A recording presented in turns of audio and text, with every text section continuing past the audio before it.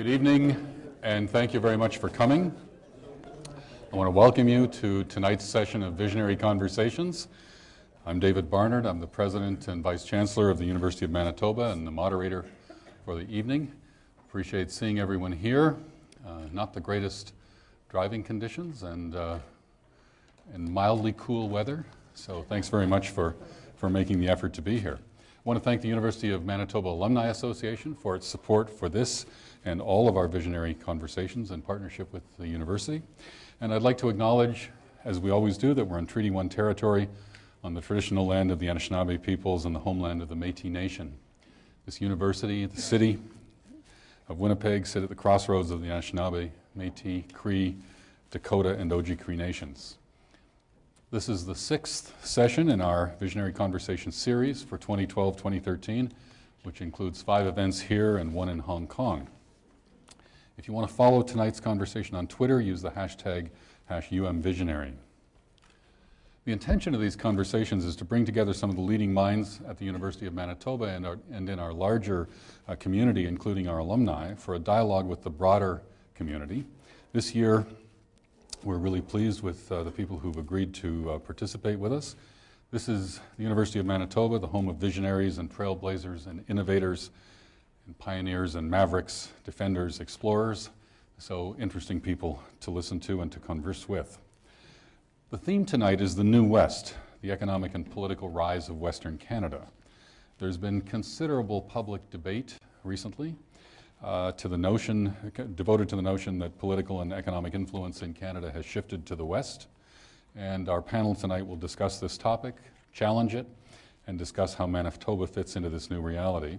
And as always, you as members of the audience will play a key role in shaping this important discussion. If you had one of our early advertisements, our colleague, Professor Emeritus Paul Thomas, had been scheduled to participate tonight, but unfortunately Paul's not able to attend due to important family commitments, and he sends his regrets. So the format will be each of our speakers will speak for around 5 to 7 minutes to comment on the theme. Some of them will use some visual images that you can see on the screens behind us. And then we'll have a conversation, invite questions and comments from the floor. There will be wireless microphones that a couple of my colleagues will have. They will come to you if you indicate that you have a comment or a question. Someone will come to you, and I'll moderate the discussion as we go ahead. We promise to be done by 8:30, so just a few minutes before 8:30, I'll ask Gary Glavin, who's Associate Vice President Research, to provide a short summation of the key points. So let me introduce our first speaker from the panel tonight, Adele Perry, who is an Associate Professor of History and Canada Research Chair in Western Canadian Social History at the University of Manitoba, where she has been since 2000. She's the author of the prize-winning On the Edge of Empire, Gender, Race, and the Making of British Columbia, 1849 to 71, published by the University of Toronto Press, and co-editor of Rethinking Canada, The Promise of Women's History. She's currently completing a monograph on the Creole Métis family and the British Empire that will be published by Cambridge University Press. Please join me in welcoming Adele Perry.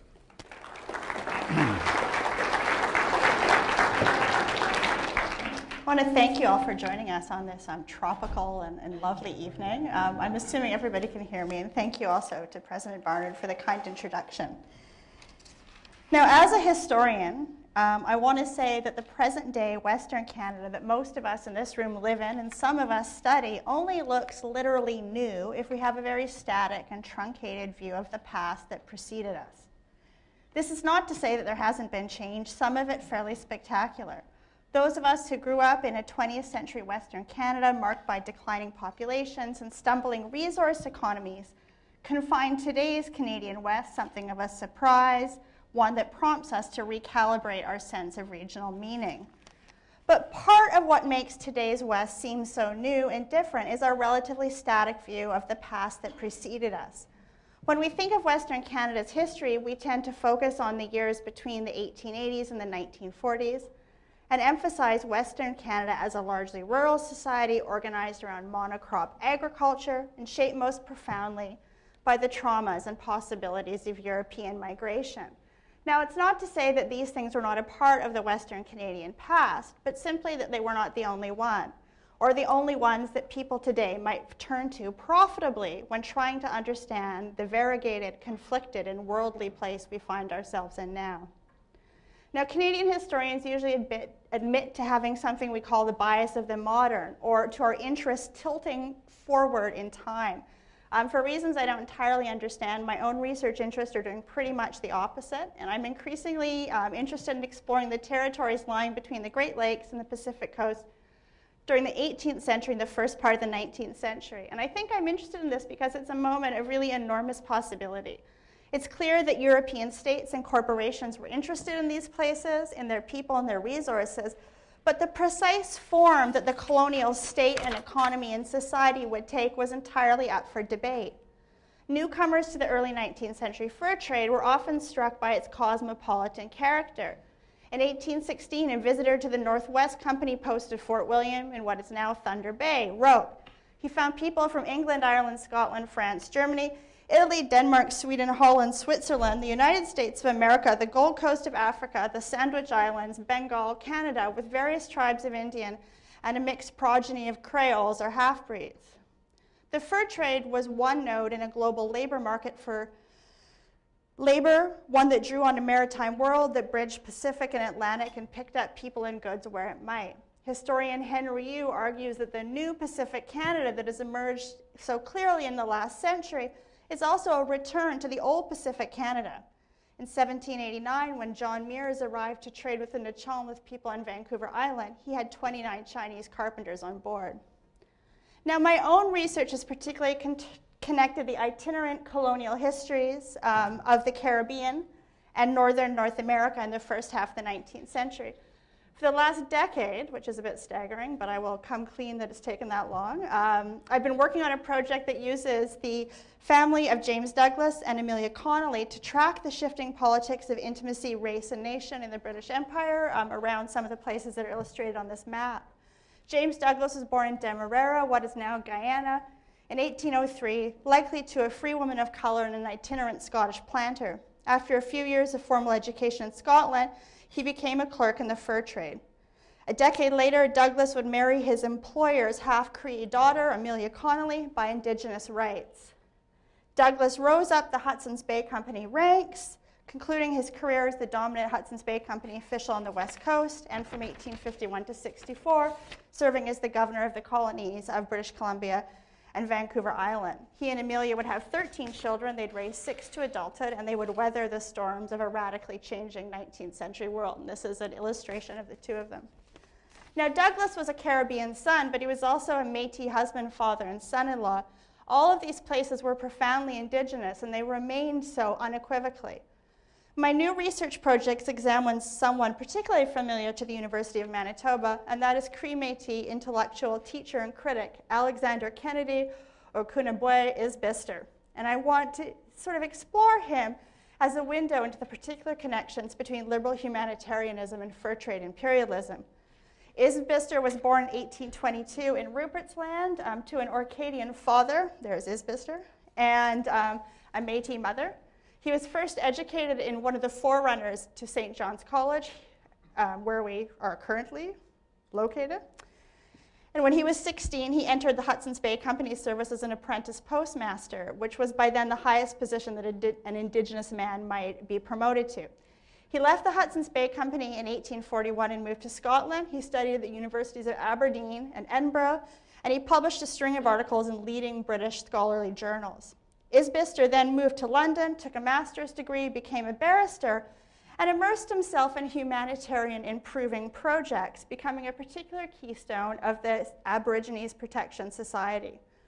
Isbister described himself as a delegate of, and I quote here, the native and half-caste Indians, and argued that the Hudson's Bay Company rule was outmoded, immoral, and perhaps most of all illegal, and profoundly exploitative of a vibrant and capable Indigenous society.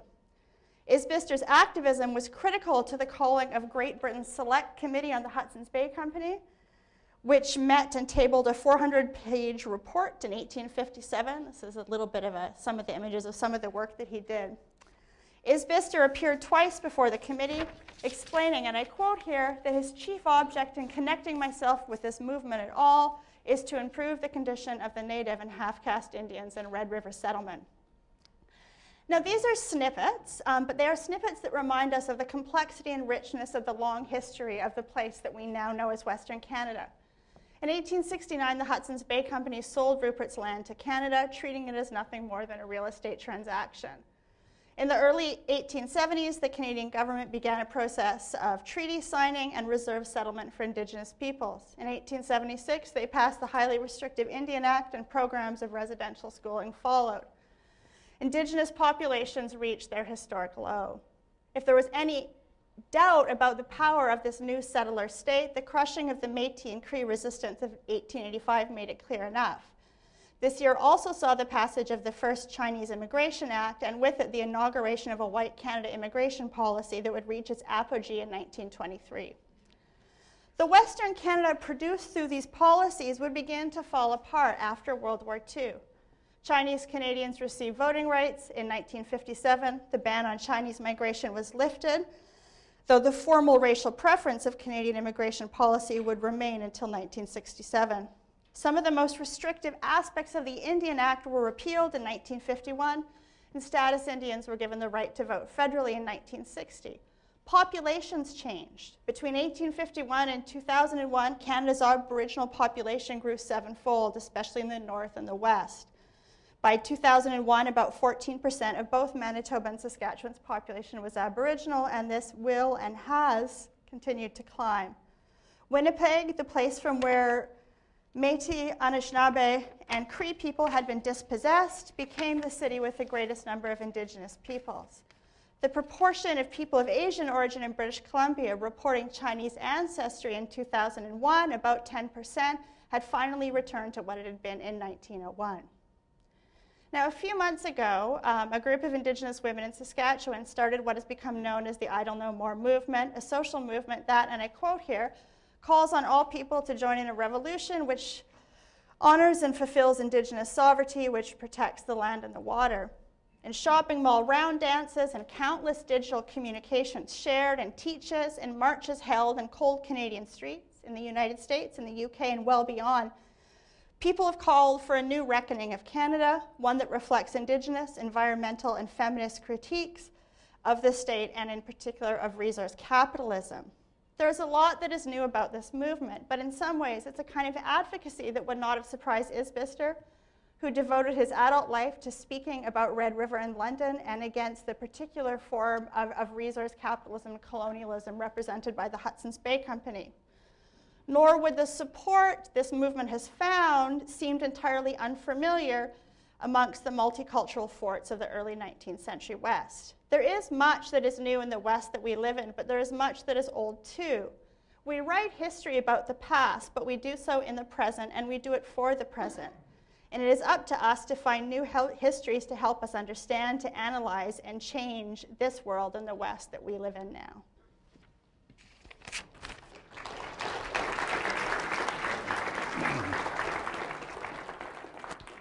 Thank you very much, Adele. And now it's my pleasure to introduce our second speaker, Paul Vogt, who is Clerk of Executive Council and Cabinet Secretary for the Manitoba Government, a position he's held for the last 8 years. He's also a University of Manitoba alumnus, one of our 97 Rhodes Scholars. He's formal head of the Civil Service, responsible for Executive Council, the Premier's Department, as well as Cabinet Operations. From 1999 to 2005, Paul served as Policy Secretary to Cabinet. From 96 to 99, he was the Research Director for the Opposition Caucus. And prior to joining the government, Paul taught politics, economics, and philosophy at the Universities of Manitoba and Winnipeg. He received his undergraduate degree here in 1983 and did graduate work at Oxford and Princeton. It's always a pleasure to welcome Paul back home. Paul?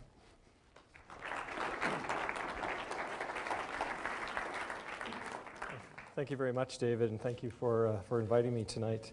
As I was sitting there, I actually was seized with some trepidation looking out into the audience. To give away the punchline of my talk tonight, I'm going to talk about 5 policy prescriptions that could fill out a New West agenda, and I cast my eyes over the crowd and realized that on each one of those there were people in this audience who knew far more than I did. And I thought, I've had dreams like this, but since I'm still wearing my pants, it actually isn't a dream. It's really happening. I'm going to start with an observation, and actually Adele touched on this when she used the term new in relation to the Pacific Coast. The fact that New West is actually not a new term. It's a very old one, almost 100 years old.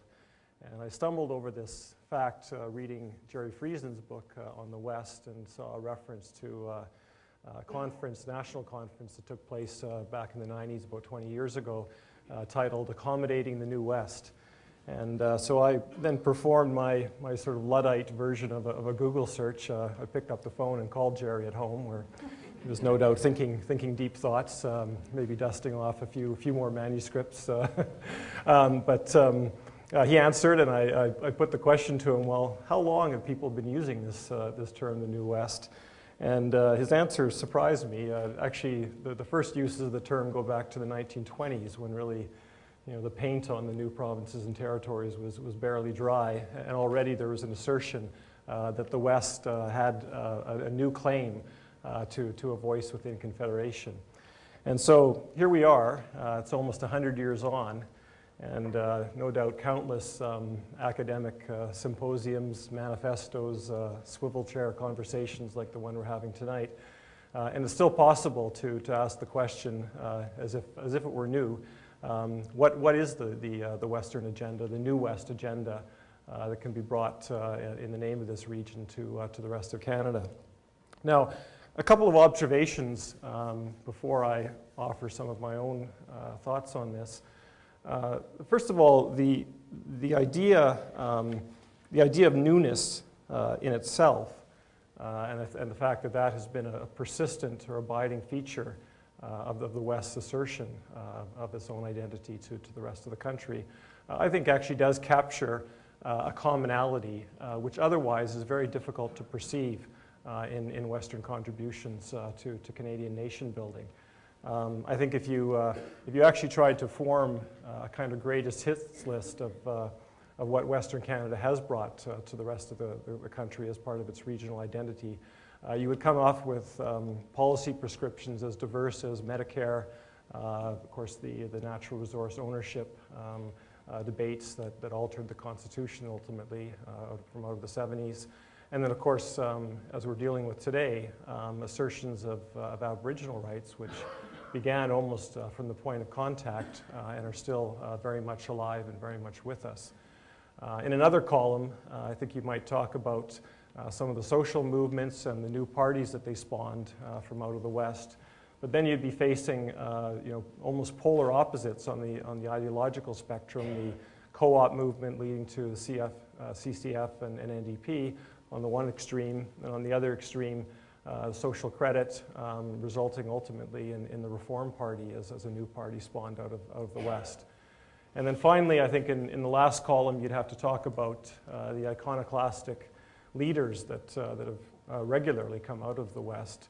But again, a very anomalous group that it's hard to really imagine in any kind of category joined together. As anomalous as Lougheed and Schreier in power at the same time, Douglas, Roblin, and then going further back, Manning, we think we'd have to put in McClung, Riel, Pegwis. There isn't obviously a common denominator that's easy to point to. But I would say that this very idea and this constant assertion that the West is identified with newness, I think does point to some kind of a root or at least a family resemblance that would bind together a lot of these different contributions to the nation. I think there is a sense that we have from the frontier days, and it's still very much a conceit, I think, among Westerners that as you cast your eye from the east to the west in our country, Canada in some sense grows younger, sort of more experimental, maybe hardier, less moored in the past, more open to the future. And I think that idea, and it may be a thin veneer over concealing a great deal of difference, but I think that idea probably does sum up these very different contributions to nation building in Canada from as I said, these social movements, the party spawning, and these various leaders who have spoken on our behalf. But I don't want to exaggerate it. It is rather thin, and I think just to dwell on the negative for a second, if anything, it probably has become more difficult over time to assert a single, coherent, or unified Western identity, a voice of the new West or of the current West. And I think that there's a number of factors involved in this. One is that, of course, there is not a clear geopolitical or geographical coherence to the West. I think once upon a time, one could speak about the Prairie West, a region that was bound together or based upon on the wheat or grain industry. But even that assertion would have left out the West Coast, and certainly it would have left out the North. Not just the far north in the territories, but even the north of 60 regions on the prairie provinces themselves. So, and I think that coherence, even in its limited form, has given way, and I think Ian will be talking about this in more detail, has given way more recently to economies that still export-based in all cases, but based on very different commodities, spawning not just different economic interests, but in fact very different cultures within each of the Western provinces and territories. Secondly, I think it's unfortunately a fact of jurisdictional politics within Canada, within the Confederation, that simply drawing lines on the map, as capricious as that was at the time that the provinces and the territories were demarcated, sets in train a whole set of jurisdictional rivalries which divide the provinces between each other just as much as they divide the provinces as a group from the federal government. So there is a real challenge in the West, as in other regions of Canada, which are not single provinces, to articulating a single set of policy priorities or giving voice to those. Now, and I think this is illustrated, and I see I'm actually nearing the end of my time. I'm going to have to speed this up a little bit before the orchestra starts. I think this is illustrated by the fate of the New West partnership, partnership formed initially between Alberta and BC, then joined by Saskatchewan. In the 7 years that it's existed, the outcomes have been quite meager. And in fact, at this point, I think they've been shelved, at least for the time being, by the rift over the Gateway Pipeline between BC and Alberta. That, I think, illustrates weakness of trying to articulate a voice, but without having an ambitious policy agenda and one around which citizens of the West can rally.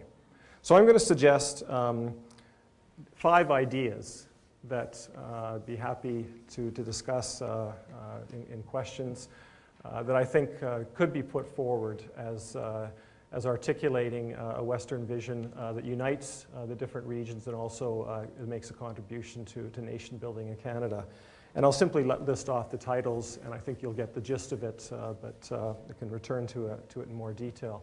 Number 1, skills and a people strategy are more important than a resource strategy for the economic future of the West. And I think the pillars of a skills strategy in Western Canada have to be based on the post-secondary system being more integrated, immigration being increased, Aboriginal education outcomes being dramatically improved. Secondly, turn northward. The new frontier is in the north of the western region of Canada. There's many ways to illustrate that. The mining developments alone have indicated, and in a way that has caught international interest, that one of the big challenges facing the West is actually to be the gateway to the north. There are now many more avenues into the north, and certainly other nations willing to step in as development partners. Third, it's time to make a proactive presentation to the Aboriginal citizens of the West on the issue of economic partnerships. And there are templates for doing that. They've been demonstrated in Quebec, in Manitoba, the Northwest Territories. It is time to be the first movers in that partnership. And I think if we fail to do so, I think all of us can sense what the consequences will be over the coming decades. Fourth, the combination of energy in the environment needs to be articulated. There have been efforts to do so. I think the fact that we have a premier in Alberta now who has actually, conceptually at least, advanced a framework for having that discussion, I think is a great step forward. There's also a group known as the Winnipeg Consensus Group, NGOs and corporations, which have advanced a set of policies, prescriptions along the same line, recognizing that the Canadian brand for energy exports is one brand, no matter what market we're selling into and what particular form of energy. And finally, speaking about the environment, the number one issue for citizens, and I think on the prairies, the number one issue, period, is water management and water quality protection. And the fact that a drop of H2O that lands on the eastern slopes of the Rockies eventually makes it into Lake Winnipeg should be reason enough to see this as a regional challenge and one that can only be addressed by concerted action across borders. And finally, in the time that I no longer have, let me make just a very quick personal statement. David said that we could be somewhat provocative. My identity as a Western Canadian is actually a highly provisional one, like the Bombers. I consider myself a Canadian first, second, third. And to my mind, the only policy prescriptions, and I think the list could be much longer here, but the only ones I think I would countenance would be ones that would contribute to nation building across the country. I think the Firewall Manifesto of 2001 marked an absolute low point in debates over the identity of the West. And I was very happy to see, particularly around the time of Peter Lougheed's death, a return to discussion of the Western Canadian identity squarely in the context of building a stronger federation within Canada. I'll stop there. Thanks.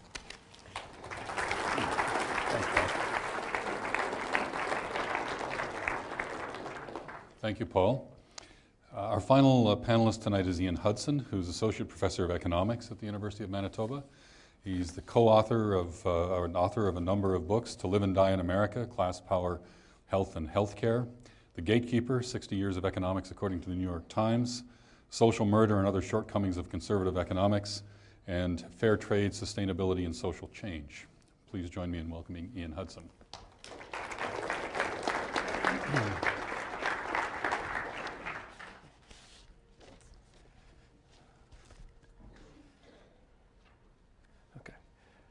Thank you very much for that nice introduction, and thanks to both Adele and Paul for their excellent presentations. I might actually borrow one of Paul's slides at some point during my own, because it dovetails nicely with what I have to say. After listening to Adele, I realized that my presentation is unbelievably current. My sort of 10-year time sweep here seems amazingly tiny and insignificant. But nonetheless, the first thing I thought when I was told about the topic is maybe we should see if there is a rise of the West, instead of just taking it as a sort of statement of truth without verifying it. And so what I did was just provide on the PowerPoint there one, I guess, particularly obvious gauge of the economy, how average incomes are doing. And what you've got is the gray lines are the annual change in average incomes between 2000 and 2010, the red lines between 2005 and 2010. And what you can see is the rise of the West is, to a certain extent, a large extent, the rise of two provinces. British Columbia fares slightly better than the national average, although not over the last 5 years. Manitoba fares slightly better than the national average. But the real drivers of the growth of the Western Canadian economy are clearly Saskatchewan and Alberta. And if you look at the Saskatchewan number, the growth is truly phenomenal, their growth in income. And so I did this for average incomes, but I could have provided similar data for a wide variety of economic indicators. I could have provided something similar for unemployment, for economic growth, a whole host of things. And so if we're going to talk about the rise of the West, it might be clear, as I think Paul tried to do to a certain extent, to argue that the West is not a homogeneous group of homogeneous group of provinces with a common united interest. Rather, there's very different provinces with very different stories going on. And what becomes clear here is that the rise of the West is really the dramatic rise of Saskatchewan and the continuing rise of Alberta. And as Paul showed with his PowerPoint slide that he had to move through very, very quickly, if we look at the rise of Saskatchewan and Alberta, and you ask, well, what is causing that rise? The easy and inevitable answer is energy. And so Paul had a slide about sort of energy as a percent of GDP. Here's another way of looking at that. It's exports per worker. And what you can see from these numbers is that Alberta and Saskatchewan earn far more per worker in exports than almost any other province. Certainly far higher than the Canadian average, far higher than both BC and Manitoba. And that is being driven by energy exports. A long time ago, a Canadian economic historian made something of a name for himself, or at least as much a name as you can make for yourself in economic history. A guy named Harold Innis came up with this theory called the Staples theory. And what he argued was you could trace the history of Canada simply by looking at a stable resource commodity that particularly economies depended on crucially for almost all of their revenue. So we traced the history of Canada first through the cod, and then through timber, and then through fur. And if we look at what's going on in Western Canada right now, this Staples theory still has a lot of explanatory power. If we look at the rise of Western Canada, trace that to the rise of Saskatchewan and Alberta, we've simply replaced cod and timber with furs with oil. And that replacement has a lot of issues, a dependency on a resource export as the main driver of your economy contains some problematic issues that I'll talk about.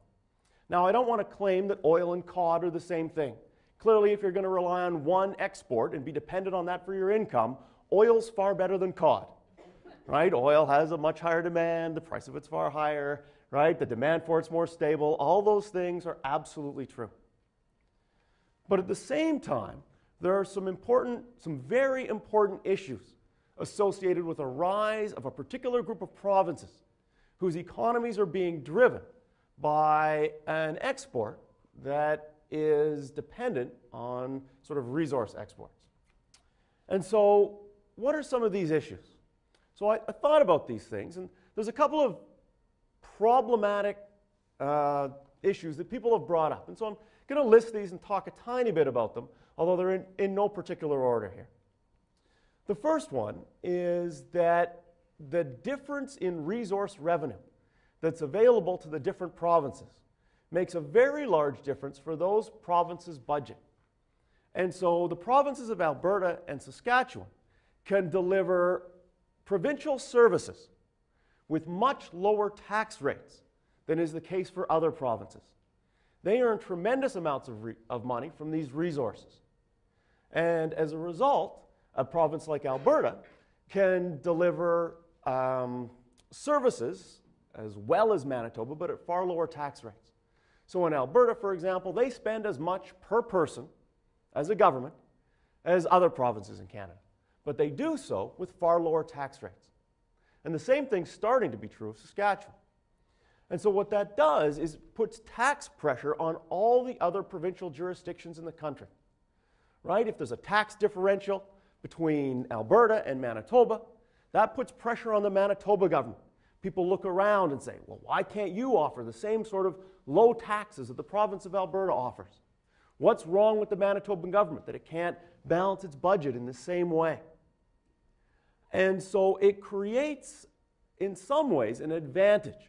Well, not in some ways. It creates a very real advantage for the resource provinces that can pad their governmental budget with resource revenues that are not available to other provinces in Canada. So that's the first issue. The second issue has been termed Dutch disease, which started off, obviously, as a problem in Holland. The idea behind the Dutch disease is that oil exports force up the value of a country's currency, and that the high value of that country's currency put downward or make it less likely that nations are going to be able to export easily, and they're more likely to import more. And so the idea behind the Dutch disease is that nations that export a lot of, in this case, oil, but it could be any resource, find that it has negative impacts on the rest of their economic sectors. This specter of the Dutch disease was raised by Thomas Mulcair, the federal NDP leader. And he was sort of roundly criticized for this, especially in Western Canada. And in some ways, this criticism was justified. It was justified because the problems of the Canadian manufacturing sector are not strictly linked to a high Canadian dollar caused by oil exports from Alberta and Saskatchewan. Canadian manufacturing suffers from a whole host of problems. However, it is also true that the Canadian manufacturing sector would benefit from a lower dollar, and it is also true that our oil exports keep our dollar higher than it otherwise would be. And so the specter of the Dutch disease is not absent, right? There are sort of knock-on effects of these resource exports. And then the third issue that I think I would be remiss if I didn't talk about, and Paul mentioned very briefly, is that if you've got an economic engine that is driving two of the sort of fastest growing provinces in the nation and driving it very strongly, often the environmental implications of this resource development are overlooked. And we're relying on energy exports from the tar sands, which have a host of very, very problematic environmental consequences. And so far, at least in terms of policy, we've been very willing to sweep those environmental problems under the rug, right? We have, in many ways, sacrificed the negative environmental consequences of the production of this energy for the jobs and income they provide in these two fast-growing Western provinces. And so if we're going to talk a little bit about the rise of the West, I guess the big concluding comment might be the rise of the West is, by and large, the rise of two provinces. The rise of those two provinces has been driven by energy exports that looks a lot like the Staples theory outlined by Harold Innis, and that many of the costs in terms of the tax impact in tax competition for provinces, in terms of the Dutch disease, and in terms of our environmental record, have largely been ignored or at the very least underplayed, while their contribution to the growth in these two provinces has been very much to the forefront. I think I'm out of time. Thank you very much.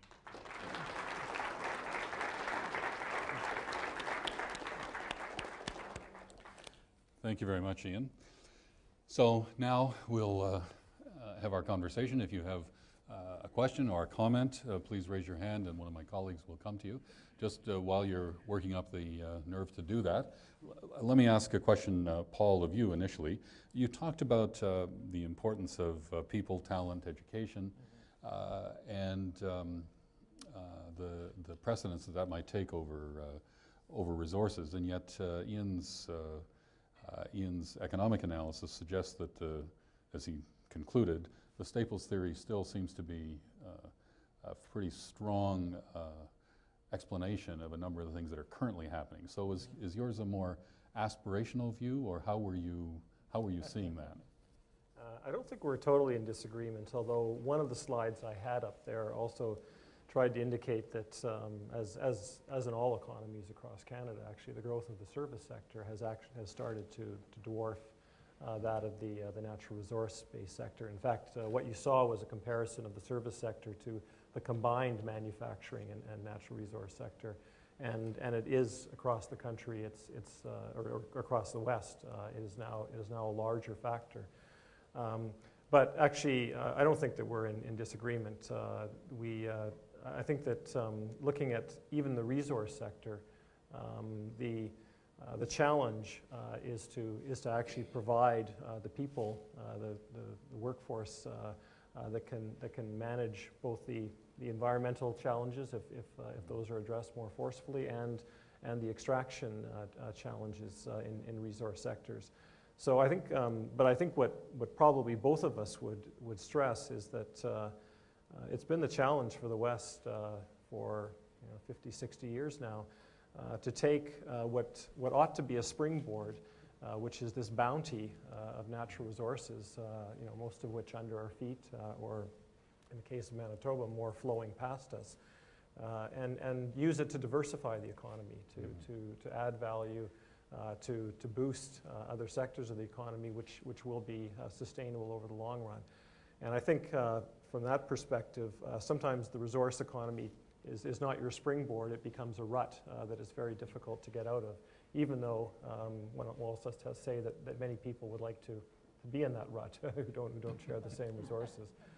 But I think the emphasis on, I think that the biggest challenge to Western growth over the next several decades, and as far as we can see forward, is people, is the development of the people resource, not natural resources per se. Thank you. Folks, comments, questions? Here. I just wondered if I could have a comment on what the group might think if the production of our oil and the cutting of our forests and our trees were slowed down to meet the environmental concerns, to keep pace with those, and the effect that might have on the long-term health of the economy. I'm not talking about short-term. I gather we would probably pay in the short term, but what effect would that have in the long term if we had a managed production rate of our resource economy in terms of the general health of the country and the growth in Western Canada? Ian, do you want to start on that? Sure. I think, I mean, everyone knows that oil is a finite resource, right? There's only so much of it in the ground. You pump it out, it's gone. The difficulty that the oil-producing provinces face is that if they go with a more managed approach and slow down the amount that they're producing of oil, then what they risk is leaving oil in the ground if alternative technologies are developed. And so in some ways, their calculation, I think, is very much with the price of oil as it is and the demand for oil as it is, we're far better off to pump like crazy now than conserve the resource in the hope that there's still going to be as high a price and as strong a demand in the future. And so I can certainly understand their incentive to try and get as much out of the ground as they possibly can in the very short term. One part of the problem in answering this question is that there is so little unbiased commentary on the various variables at play, and I think it's been a challenge for average citizens, but it's also been a challenge for economists to actually piece together what would be the advantages of more managed development as opposed to what we're seeing right now, which is a very rapid pace. I'd only note that Peter Lougheed, who is hardly a raving either environmentalist or in any way opposed to the development of resources, was one of the people in Alberta calling for a more orderly approach. And the other factor, besides the dynamic that Ian mentioned, is of course that if you look at Fort McMurray and the pressure on infrastructure, the challenges to sustaining livable communities in and around the real epicenter of the extraction areas, there are real social costs as well to that rapid a pace of development. So it's another piece to be entered into the entire economic equation. But as I said, it's a very difficult thing to actually get an analysis of those factors that isn't pitched on one side or the other. And I think, as I said, citizens as well as experts are struggling with that. Question over here. Hello, my name is Vic Coral, the Renaissance Man. Dr. Bernard, you forgot to tell us tonight that the topic tonight was supposed to have been global warming, but it's actually cooling, so you couldn't get speakers. So far for the intro. The particular question to Ian Hudson, can you make a comment regarding the political ideologies in the Western provinces, particularly if you want to compare Alberta and Saskatchewan, with reference comparing the eras going back to Lougheed and Trudeau and Devine and Romano, and now we've got Wall coming in, perhaps taking credit. Could you make a comment on that, please? We're moving well out of my area of expertise for that. DePaul or Adele want to take that? Congratulations. Fair enough. Well, actually, this is actually almost going back to my academic career. There's a lot that feeds into an ideological tradition, and I think Adele probably does have a lot to say on this topic. There's a lot of historical roots to the differences between, say, the political tradition and where its center of gravity lies in Manitoba versus Alberta. And it has to do with immigration patterns as well as with, obviously, with the type of economy that's been developed in both, in say, the two respective jurisdictions. I think that, beyond the stereotypes, there's also quite a bit of change taking place, and although I didn't get to this, I think even within Calgary, if you see recent civic politics and the mayor and council that has been elected, our image of Alberta as the bastion of a sort of reform outlook, sort of would be associated with the Mannings senior and junior, I think is actually very rapidly changing. In Manitoba, less so, but if our image of Manitoba has been of sort of a more, either the CCF or a moderate form of conservatism, I think even that within the last decade or so has been changed quite dramatically. So I think that these are living things, and actually under the pressure even of very recent developments, I think there's been quite a change from what the conventional image of those provinces has been in their ideological traditions. I think, too, we often also have kind of an idea of what a Western kind of political perspective is, but when historians and political scientists kind of try and get down to the nitty-gritty and parse what that exactly looked like, it becomes pretty hard to do so, and we come down to an idea of the West, as Jerry Friesen once wrote, as 4 provinces. Or as Ramsey Cook once wrote, we ended up with a whittling it down, just basically being back to the regional identity really being a province. There's 4 kind of distinct political traditions, and none of them have also been without conflict or change. And the ones that are happening in Alberta right now are striking. But those changes have occurred in all sorts of ways over the 20th century. Thank you. Here. The topic is New West, the economic and political rise of Western Canada. And I want to ask all of the panelists to comment. Canada is making efforts to make deals with a whole bunch of Asian countries, the one being Trans-Pacific Partnership that's being talked about, so which essentially means we are going to have different deals to free up trade and investment relationships between Canada and a whole bunch of Asian countries. Wouldn't this give greater importance to Western Canada than all we have heard so far? Sure. I mean, I guess, two things. One is that Canada's place in a trans-Pacific world isn't wholly new, and it's sometimes represented as something that's only kind of recently arrived. But the Hudson's Bay Company had a fort in Hawaii, and they traded sea otter pelts through the Canton market. Canada has always been a Pacific Canada. And in most parts of Western Canada, Asian migration occurred at exactly the same time as any other non-Indigenous migration.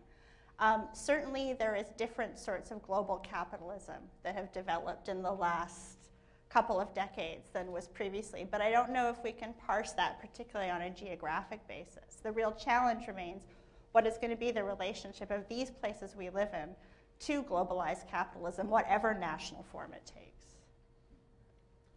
Yeah, I agree that I think this isn't entirely new, but I think what is emerging is something that we haven't seen before, which of course is investment in Western Canada from Asian countries, and particularly, of course, the issue of sovereign investment funds. And federal government recently made a decision which I thought was actually one of the most significant for the trends that we'll see in the future, although they ended up coming right down the middle on it, approving the Nexen purchase, but also throwing up cautions that in the future, key sectors would not be as open to investment. But one thing if I'd had more time, I wanted to draw attention to is that in talking about the need to turn and face the north, and Art Morrow gave a fantastic talk on this about a year and a half ago or 2 years ago. There is a great deal of interest in the north that's not coming from Canada. And the Chinese have in fact acquired a fleet of icebreakers. They are looking at the opportunity of shipping through the Northwest Passage, linking it to what's obviously a very concerted strategy to secure their supply chains.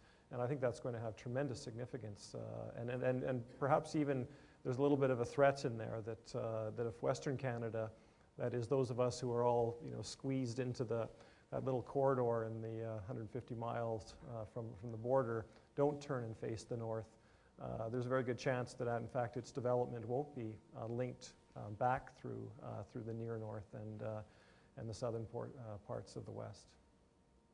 Yeah, I was also thinking of if Asia is going to have a much greater economic growth in the coming decades, then certainly Western Canada, even geographically and with all diverse goods and services, obviously has the prospects of trading and enriching itself a lot more because we are positioned. Yeah, the Canadian government is signing free trade agreements with anyone that'll throw a paper in front of them. And so it's not just Asian countries, it's Europe, signing one with Europe and everyone. But having said that, there's no question that the pattern of trade in Canada is changing. And so the United States is still far and away our dominant trading partner. But clearly the big mover in international trade is China. And despite the fact that we're signing free trade agreements with everybody, there's absolutely no question that the booming trade is with China right now. And I believe we're going to talk about that at a future visionary conversation series that people might be interested in. But I think the question with these kind of agreements, like Adele is suggesting, is less where it's coming from and who your partners are, but what are going to be the terms of these agreements, and on what conditions is the international trade going to occur under. Right? I think those are the real issues, more than which trading partner is gaining and which trade partner is on the decline, and things like that. Thank you. Up here. Adele, you used a map of the world to talk about, to place the Hudson's Bay Company and to place Douglas in relation to the New West. And Paul, you talked about the North as a new frontier. And what I'm wondering is how much of the image of the New West, historically or otherwise, is contingent on the view from elsewhere? We'll start with that. Well, I mean, I think it's almost probably 100% contingent on the view from elsewhere, in the sense that this is obviously not new territory for Indigenous peoples, and they have made that point, forcibly since contact. But I will also, I guess, caution us against a kind of an overly localized view that dichotomizes elsewhere and the local as places that have no relationship to one another. This new West, this old West, whatever West we're in, exists in conversation with the Canada that Paul talked about. It exists in conversation with a global world. It has existed in conversation with empires, and in lots of ways it still does. So I think it does, but it does so in ways that are perhaps a little more complicated than analyses about Western Canada that kind of focus on it entirely as a local experience, kind of hived off from the rest of the world. Because we know from our life now that however local they are, we're profoundly affected by what goes around us in a wider world, and that's true for the past as well.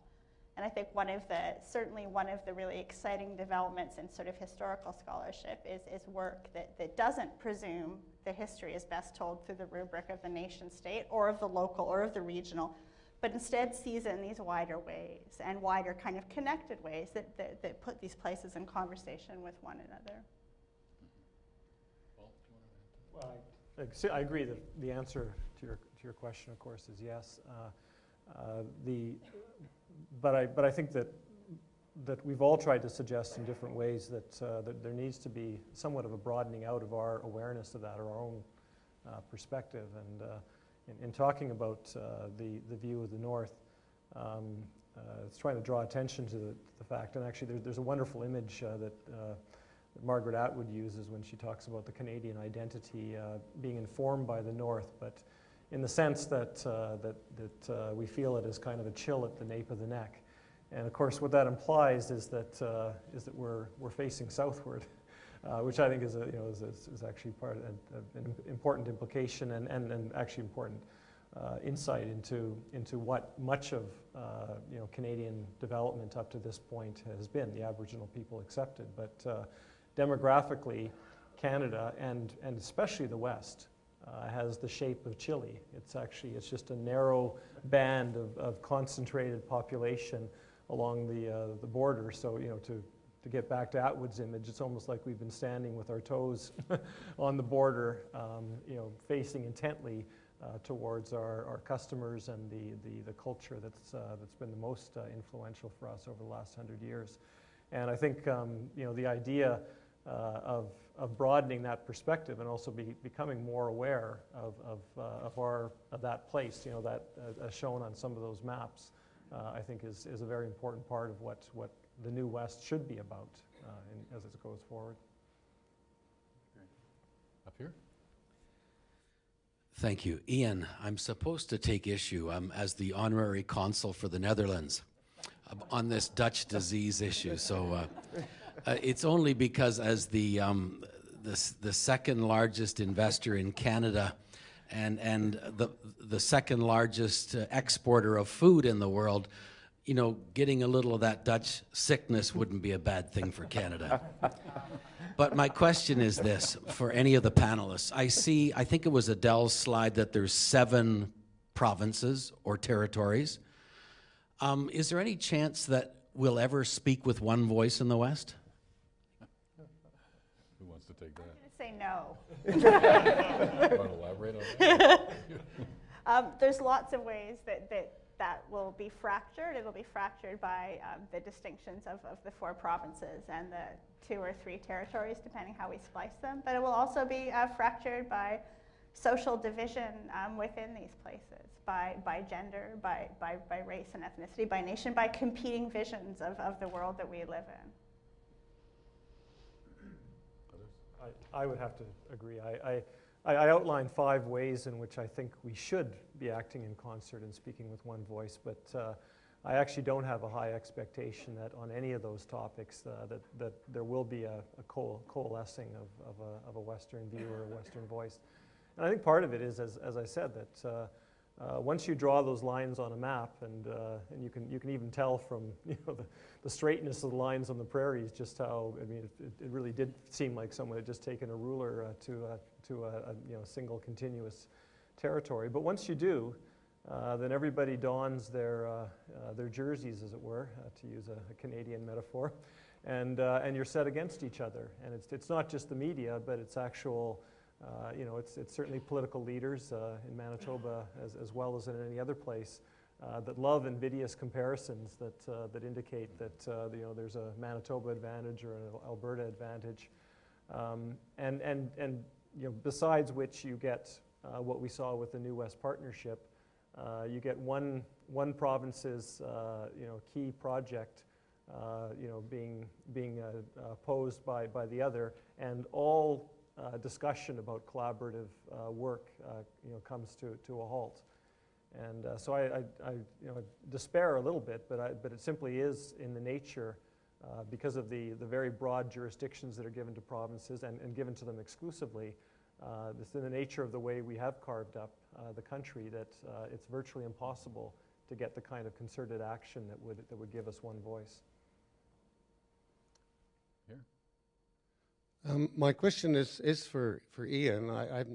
Ian, I'm familiar with some of your past work, and you made reference to the tax pressures that get put on adjacent provinces when you get a spike in economic growth in another province. And I believe I'm right in saying that some of your previous work has suggested that in comparing taxation rates between Manitoba and Alberta, I think was the work, that Manitoba didn't come out too badly, despite the difficulties of, you're comparing apples and oranges sometimes, having tried to level it out. Manitoba didn't come out too badly. My question is that if I am right in my memory, that strikes me that the tax pressures that are there now to lower taxes are as much ideological as they are economic. That the Frontier Institute, the Taxpayers Federation are going to start, they're into taxes are bad and let's have some small government and the devil take the hindmost ideology. Can you comment on whether this is as much an ideological issue as it is an economic issue? And if I've got it right, that Manitoba's not too badly in this regard? Right. So there's two issues about that. It certainly is an ideological issue in the sense that those who benefit from lower taxes are lobbying very hard for those lowering of taxes.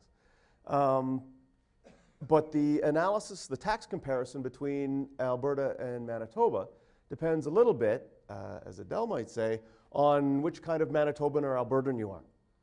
So for people at the lower end of the income spectrum, the taxes are very similar between the provinces. But the farther you move up the income spectrum, the more different they become.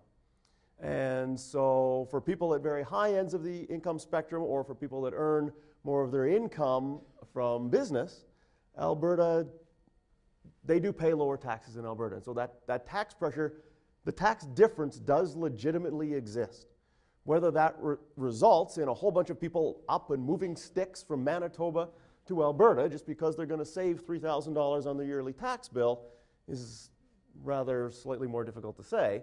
But there is an actual gap, especially at high income levels, between the provinces. Now, that gap has been pointed out repeatedly, and some might even say exploited, by the groups that would benefit from lower taxes here in Manitoba.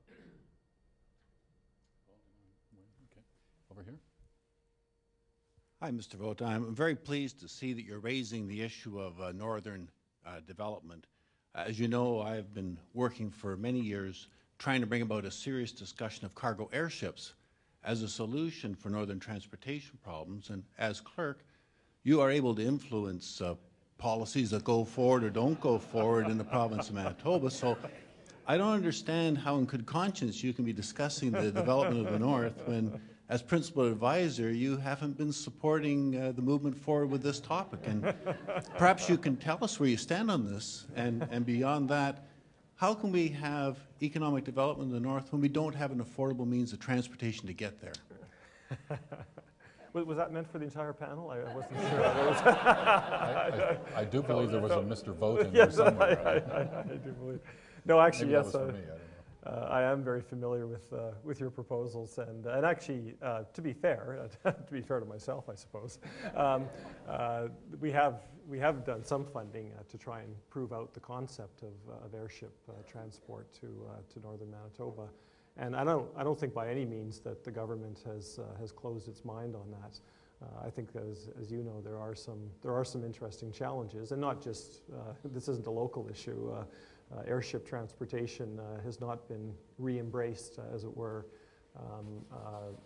in other parts of the world either. But I think that, to broaden this out a bit, I think that the issue of the ties between southern communities and then beyond that between what I'd call the near north and the far north, I think are absolutely fundamental issues for the economic future of the West.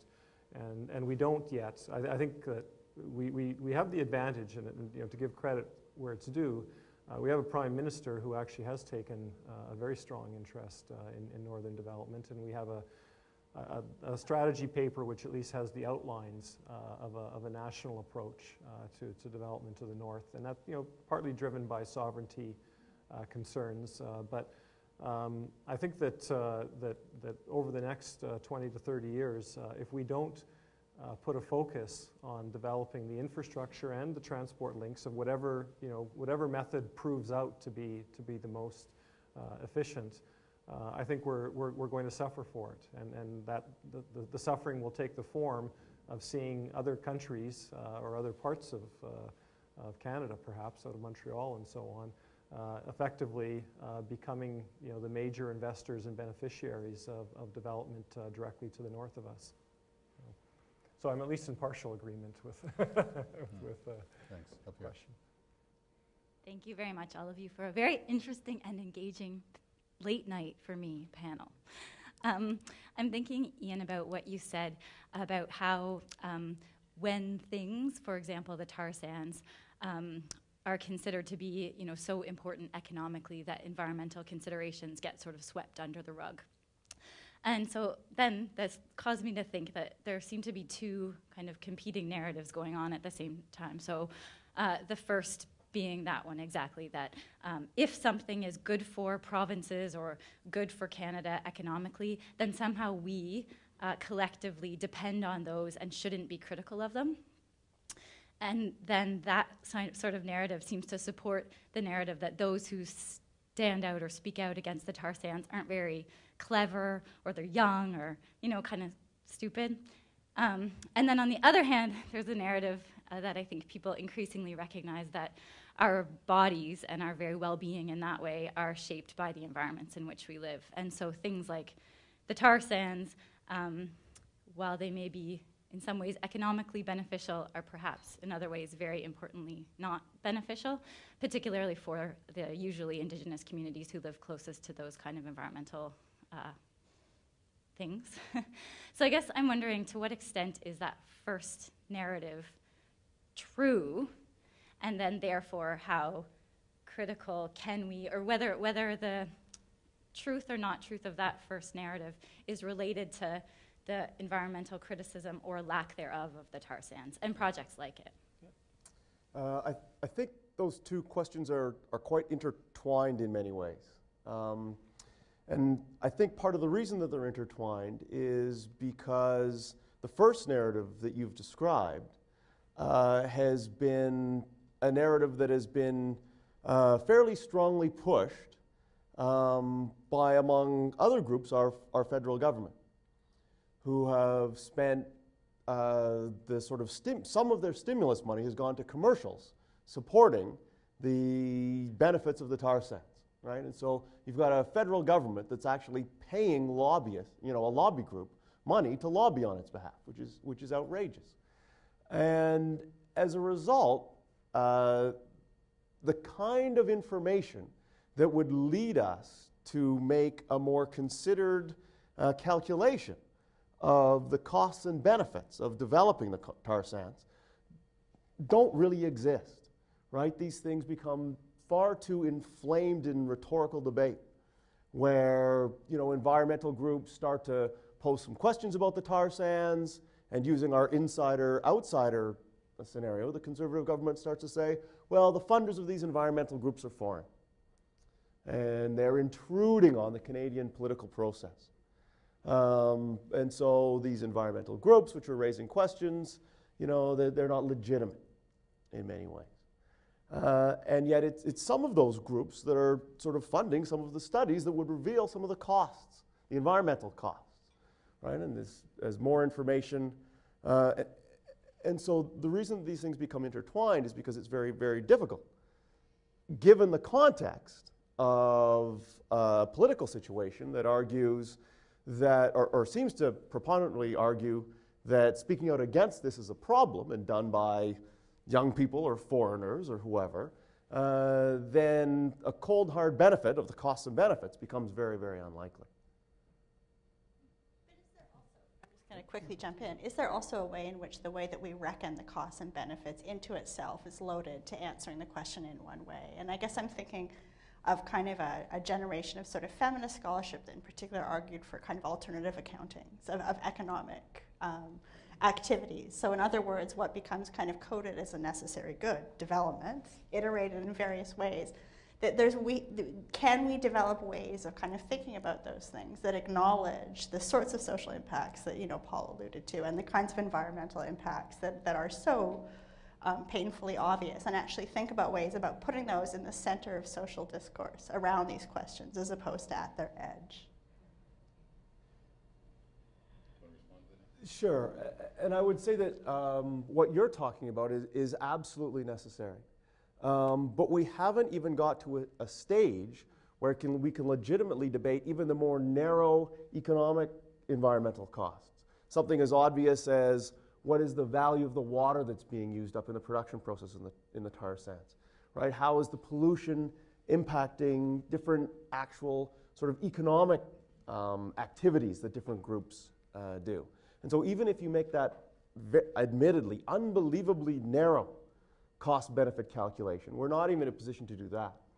And so broadening that out to then talk about how this impacts different groups in ways that are much more difficult to measure becomes, you know, so far down, you know, the possibility road that it seems almost unbelievably unlikely to occur. Although it absolutely should. And the reason it's perhaps not occurring is because of the people that benefit and who gets the benefits from this kind of production and who bears the costs of the production. Up here.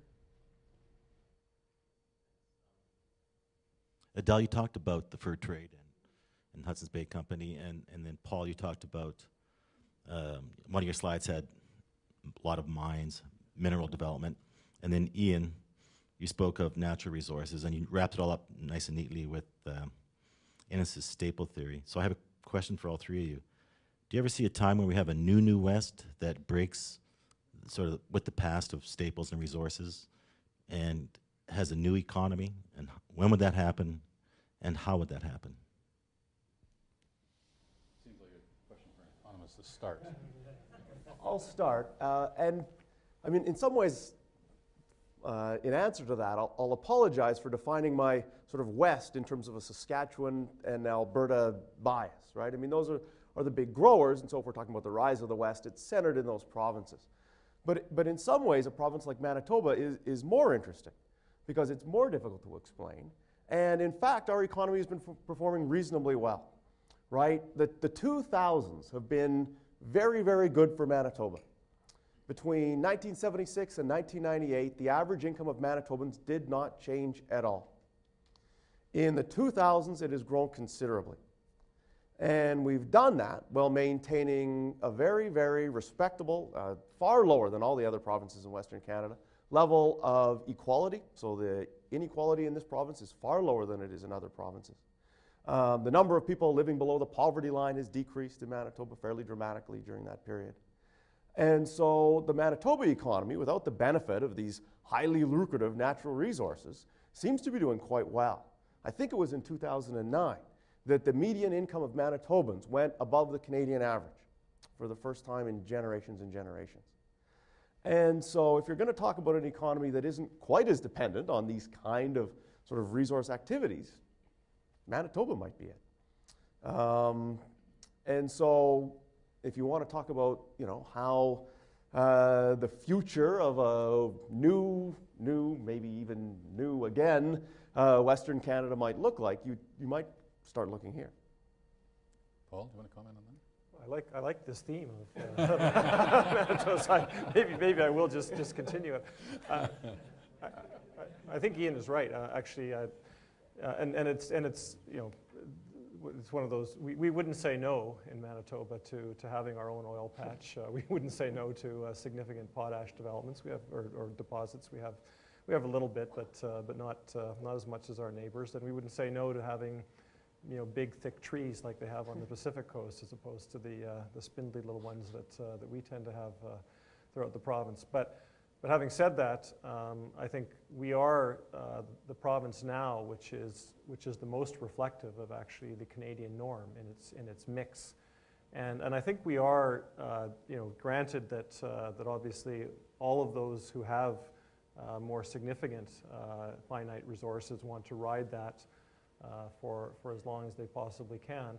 I think that mix is actually where the other provinces want to get to, and where eventually, in fact, throughout the history of the West, much of the forecasting, much of the planning has tried to move to use that resource advantage as a springboard, but a springboard into something which is more sustainable, more over the long term. And in answer to where you started, yeah, obviously it will come to an end. The New West, if we see it as inextricably bound up with resource extraction, and then those are finite, at different points, those resources will no longer be there. And at some point, that transition has to be made. And I think it's quite a few people have observed the different approaches of resource extraction dependent economies around the world. And Norway, has pioneered one approach, which I think is the envy of many others, has actually realized this is finite, and the future economy is something that we have to save for off of the current resource boom. I mean, I was thinking a little bit about Scandinavia, which often comes up in these discussions. But I think the other thing is that even kind of a cursory glance at Western Canadian history suggests how kind of profoundly difficult resource dependence has often been. And, I didn't have to talk about boom and bust economies because Ian was here to do it.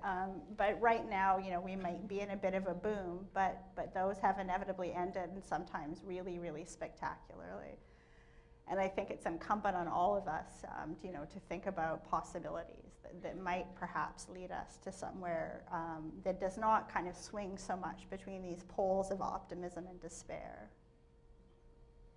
One more question? I just wanted to comment. First, I'm very pleased to hear the discussion this evening, Paul, in particular your articulation of the 5 key issues that we're looking at, and specifically some of the references to the North.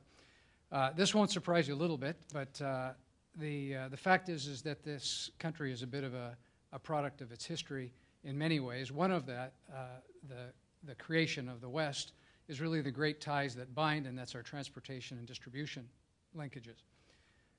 That's what built the West, as we know it. Technology is such today that actually, frankly, nobody has to go through anywhere anymore. You can bypass anybody. So I guess I'll put a twist then to that, with those historical linkages in essence being broken by technology change. If Dr. Bernard were suddenly the president of the University of Calgary, and he invited the local people to have this same discussion in Calgary, how different would this discussion be sitting in Calgary today versus, well, in fact, would Manitoba even be part of that conversation? I'd be wearing boots. That's right. A 10-gallon hat. Hat would be there. Picture it. I think it would be quite different, and I probably, just to go to your last point first, I think at least a large portion of the people discussing it would not see Manitoba as part of the equation, because I think there's a current view of the West, in which Manitoba remains somewhat on the margins for a number of reasons that won't go into detail. But I do think that that there is a view that Calgary and actually Edmonton's view would be different from Calgary's, by the way. But I think Calgary certainly has a certain perspective at this point that would be different, and the conversation would be different. But to get to your first point, the transportation links, and not to beat a dead horse or beat the horse repeatedly, the fact that we still do not have. We do have a substantial development and a modern development of transportation links in one very narrow corridor of the West. We don't have the same links extending up into the north, even into the near north, and that I think is a challenge that's shared with Alberta, Manitoba, with BC, and it is a hamper on future development prospects. We weren't able to find a slide that really illustrated this, but alongside the developments, we were going to try and indicate the road networks, and you could probably superimpose over that as well flight access. Once upon a time, my former boss went out to Toronto and gave a speech in which he actually projected the transmission grid for electricity superimposed over Canada, and showed that every single major line was running north-south. We have virtually no capacity to wheel electricity between jurisdictions, which means that we don't yet have an integrated energy market in Canada for all of the decades that we have developed it. So I think that well, I agree that there would be a very different perspective in Calgary. I think that on that point, there would be some who would be able to identify the same challenge of a development in the south that has not looked northwards and being an impediment to future opportunities. Anything further? No? We'll take one last question at the top of the room, and then we'll wind up. Okay. During the questions, and this is just for everyone, during the questions and the discussion, there seems to be some anxiety over connecting the western provinces to the northern territories. So my question is, why is this one region? Why isn't there a west and a north? And given the clear political divide between the north and the west, and the economic implications between being a territory and a province, especially for natural resources, this discussion at times seems to be about pushing forward the western political clout over the north rather than about the west itself. So why are these two different entities the same? Why is this all the west? Okay, briefly on this, anyone? Paul? Well, the territories see themselves as part of the West, and in fact, the Western Premier's annual meetings actually are divided up between, and not always equally, but sometimes between issues that are concerned to the territories and issues that are concerned to the provinces.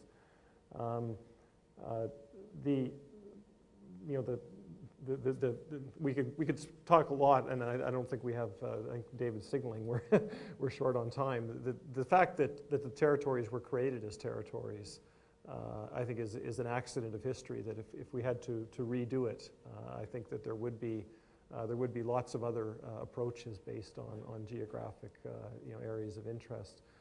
But one point that I was trying to stress is that the north actually begins within the provinces, within the western provinces themselves. North of 60 is an entirely different region than the area that we're currently in right now, and that the vast majority of Western Canadians live in. So that it's actually, you could argue about sort of maybe three different bands if you wanted to make those distinctions. But nonetheless, many of the people who live in the far north actually do orient themselves to the interests of, or see a commonality with the interests of Western Canada.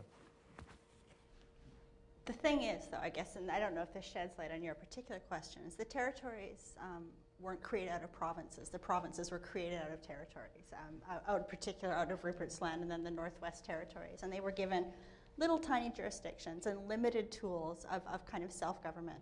And what really distinguishes the North in a political sense is they continue to lack some of those more weighty tools of self-government and control over natural resources. And so in that sense, there is an enduring political distinction, and it's one that has been an issue amongst both settlers and indigenous people in these places that have become the West for a long time. And I'll also just sort of say that historically, the distinction between the South and the North only makes sense once we A, build a railroad, and B, build the Trans-Canada Highway, and that kind of creates that kind of orientation. A fur trade map of North America orients your eye north and west, and it connects it along waterways, and that distinction between the North and the South in a world dependent on shipping, not on rail and not on air freight, connects those places in all sorts of ways, and I think suggests some of the different kinds of possibilities of membership that we might have. Thank you. I'm going to ask Gary Glavin to provide a comprehensive summary. But no pressure. Thank you, David, and thank you very much to the speakers tonight, and thank you, members of the audience, for coming out this evening.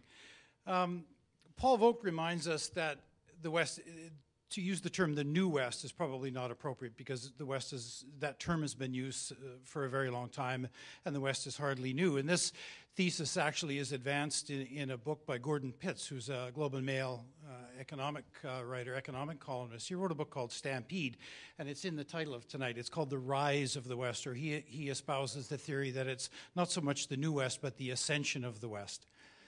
Ian Hudson reminds us that you don't always have to look backwards. You can look for a very relatively small slice, a current slice of data to look at, figure out what's going on in the West, but you can also look forward. And I have the very great privilege of being on the board of directors of the insurance company that insures Canadian Blood Services against bad things happening. And in that capacity, I get quarterly analyses of the Canadian economy, the outlook for the Canadian economy for the coming year.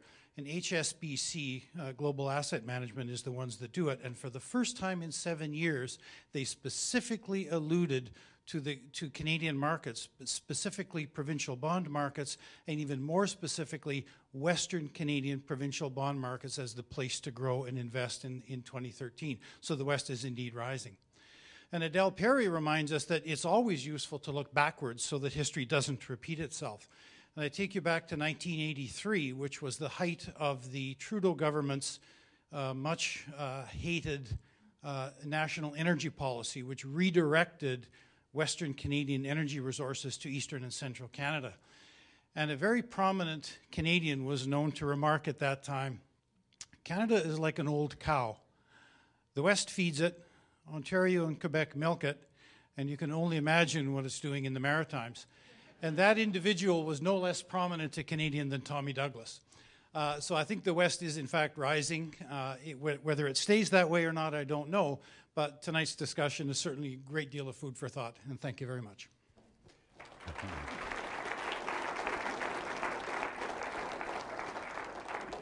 Thank you, Gary. And I want to thank all of the panelists, and I want to thank you for being here. Hope to see you again on Wednesday, February the 6th, here in this theater, where our topic will be Crouching Tiger, Hidden Dragon, Does the Rise of China Mean the Decline of the West? And as was the case tonight, we'll begin with a reception at 6:30, and the session itself will follow at 7. This is the last night that we will have visionary conversations with the presence of a person who has had a substantial contribution to them, to making this series happen. This is one of the responsibilities that's handled in the portfolio of the Vice President External, John Kiersey, who is here. And both John and I would like to ask you to join us in thanking our colleague John Alho, who is going to stand up at the back so you can recognize him, who has had a substantial hand in putting this together. John, thank you very much. And we're thanking John because he's leaving the university and moving on to other things, but thanks for your contribution. Thank you all for being here, and come again next month.